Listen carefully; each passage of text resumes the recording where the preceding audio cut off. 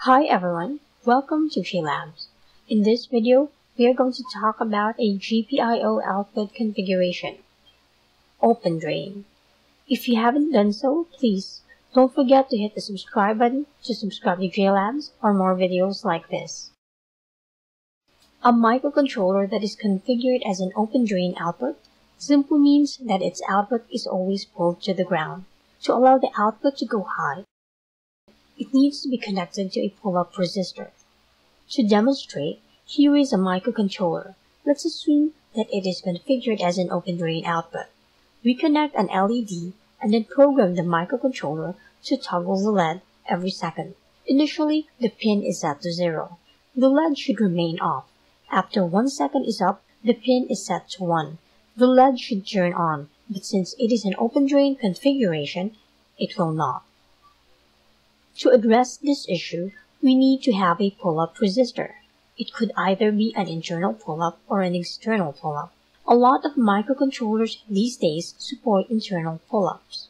To enable internal pull-ups for an open drain configuration, please refer to your microcontroller's datasheet. With that being done, the same circuit above will now be able to turn your LED on.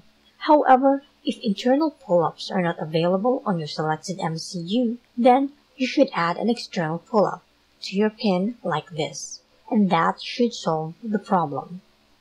To know why your microcontroller behaves this way when configured as an open drain, let's look within the chip. The GPIO output node looks like this, and when open drain configuration is selected, the top PMOS transistor is deactivated.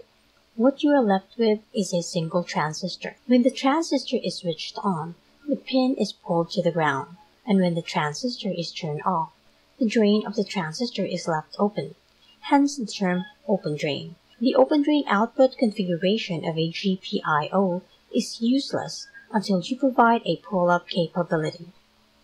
Was the video helpful? Did we miss something? Or is there a particular topic you would like us to cover? Please let us know in the comment section below. Also, don't forget to hit the thumbs up button if you enjoyed the video. Thanks for watching and see you on our next video.